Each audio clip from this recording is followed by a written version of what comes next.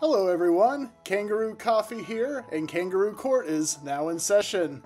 So I have a few tips for everyone, my top 10 tips and tricks for new Stardew Valley players. These are just some good early game tips that I find to be helpful during the very first part of the game.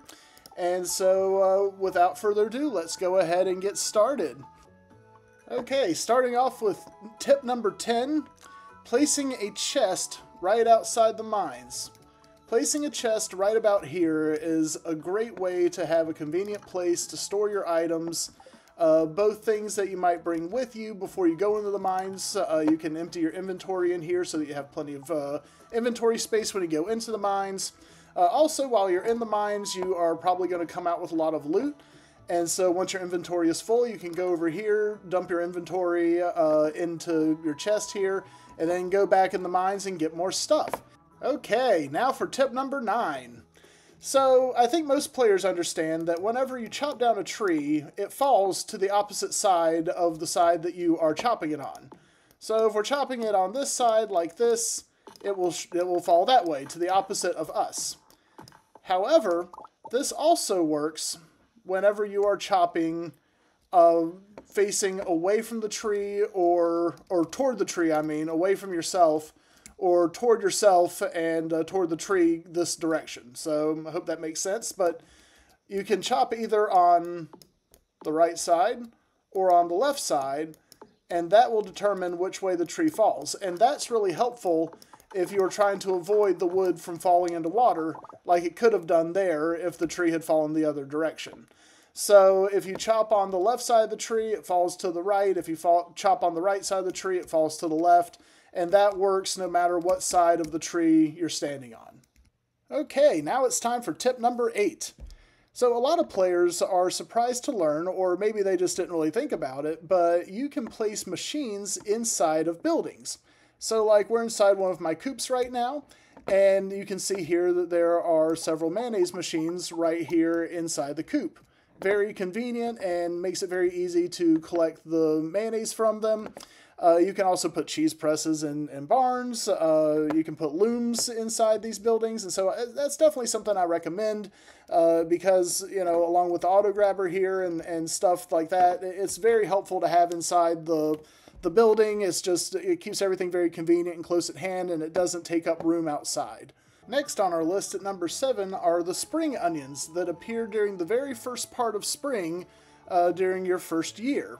These are a great source of food and also a decent source of money during the early part of the game. For energy, they give you plus 13 energy, plus 5 health, and they sell for 8 gold for regular quality and 10 and 12 gold for silver and gold quality. We'll walk back to the farm so you can sort of see where this is, but actually we'll keep going up from here. And this is just south of Marnie's house. And you just walk south from your farm, and then you walk past Marnie's house. And so we're doing the same thing right now, just going the opposite way, of course. Going back up to the farm right now. And there's Marnie's house, you can see there.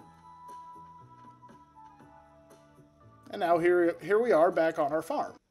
The next tip is a fairly straightforward one, and I think one that is often given in these videos, but I think it's one that is definitely worth emphasizing. And that is to save at least one of all your items. Now, as you can see here, this is a new save. This is the one that we are using in the Let's Play videos, Let's Play series. And so, you know, we're only on day 6 in spring of year 1. So we're still very early on, don't have that many items, but it's a good idea to keep everything that you get, because you never know when you're going to need a particular item for a quest, for a community center bundle, for a recipe, a gift. Even high quality items are very useful for the Grange display during the, I believe, the Fall Festival, whenever that takes place. And so those are some of the reasons why it's a good idea to keep at least one of every item on hand. And honestly, it's a good idea to keep more than one if you can. So anyway, try to hold back a few items. Don't sell absolutely everything that you get.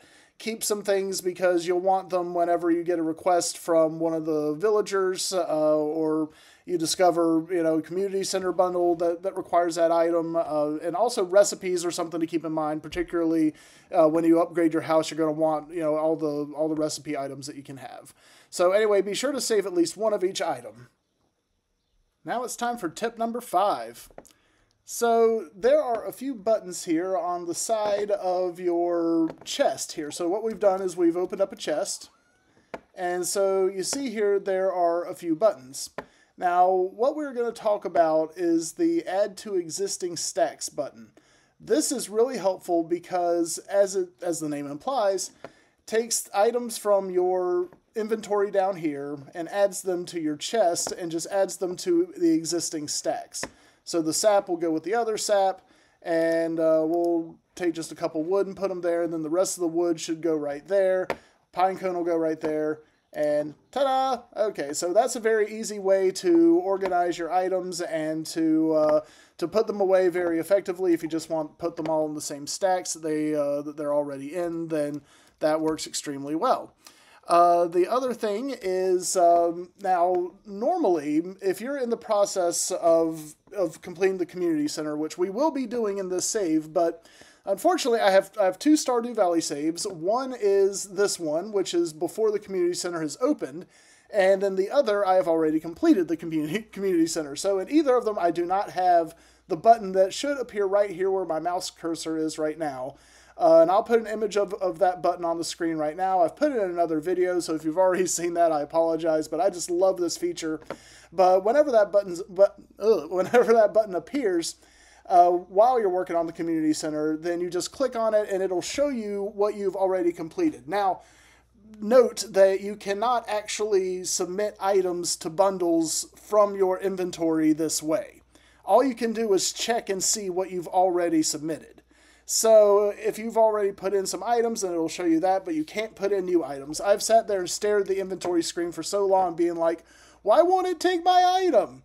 Because you're not actually in the community center, but you can use it to check. So that's definitely a very helpful thing. Now, moving on to item number 6 here on our list, tip number 6. Again, another chest thing. I find it very helpful to organize chests by color. And so up here is very simple. You just click this and it changes the color of your chest. So now it's red.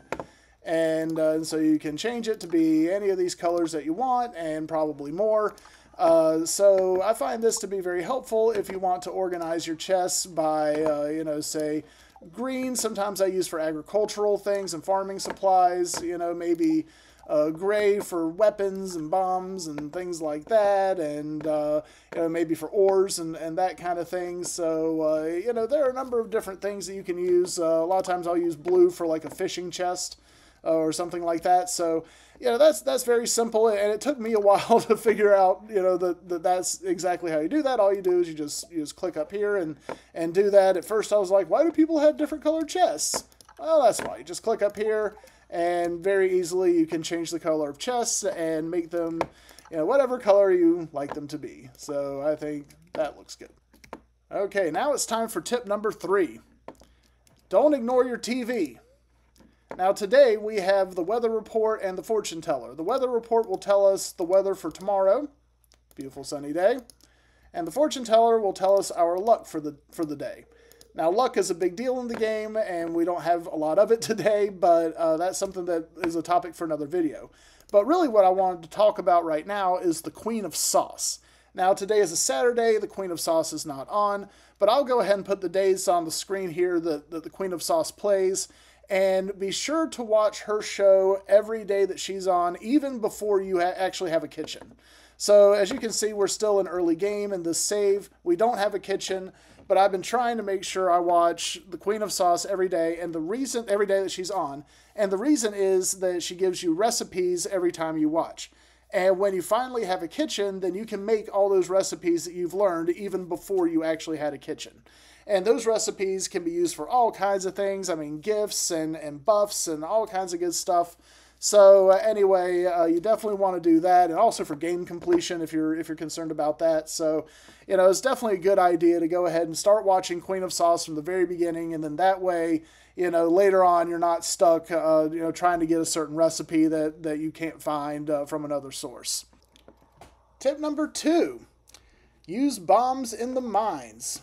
So as you can see here, I have in my inventory 8 copper and 1 coal, which is more than I need to make 1 cherry bomb, which requires 4 copper and 1 coal. Cherry bombs are amazing because whenever you're playing in the mines, you want to get rid of as many rocks as possible as quickly as possible. And this does it a lot faster than using your pickaxe.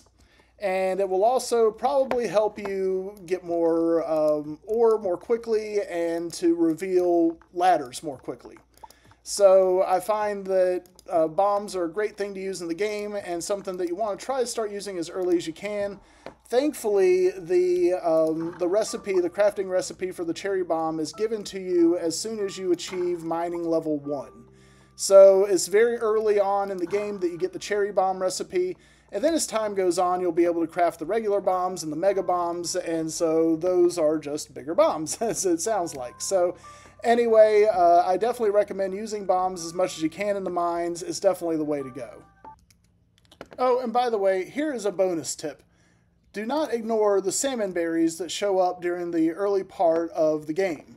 So right now we're in Spring 17. This is year 7 or something like that for me in this save, but these salmon berries, if it is your first year and you're in the early game, they are a lifesaver. You can gather up so many of these just walking around the town, and they are good for a good bit of energy. I'll go ahead and put that on the screen right now, how much energy they are worth.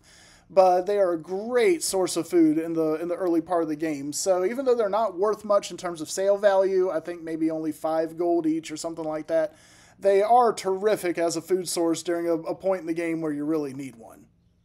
Alright, now it is finally time for tip number 1, the moment that we've all been waiting for.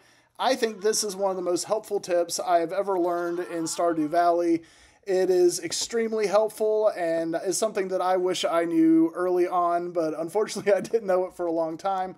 But if you want to harvest, say, the cheese from all of these machines, then all you have to do is hold down the mouse button and do like that. Just walk along and follow your farmer with the mouse and hold the mouse button down and it'll collect everything. And even better, if you want to pet all your animals, just hold down the mouse button. Oh my goodness. And you want to pick up truffles, do that too.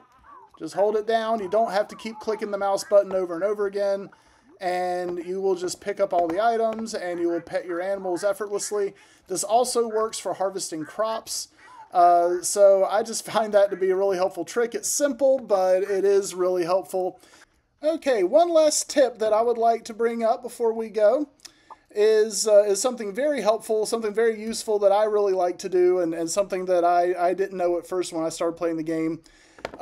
Something that you can do is you can press Tab to change between rows in your inventory. You don't have to go up here and do like this if you really want your salmon berries. You just press Tab and you can get to anything you need without having to rearrange things in your inventory manually like that. So anyway, that was something that might be obvious, but that's something that it took me a little bit of time to figure out and something I want to make sure that folks were aware of. So anyway, with that, my name is Kangaroo Coffee. I hope you found this video helpful and enjoyable. Please like and subscribe if so. And I hope to see you in the next video. Kangaroo Court is now adjourned. Take care.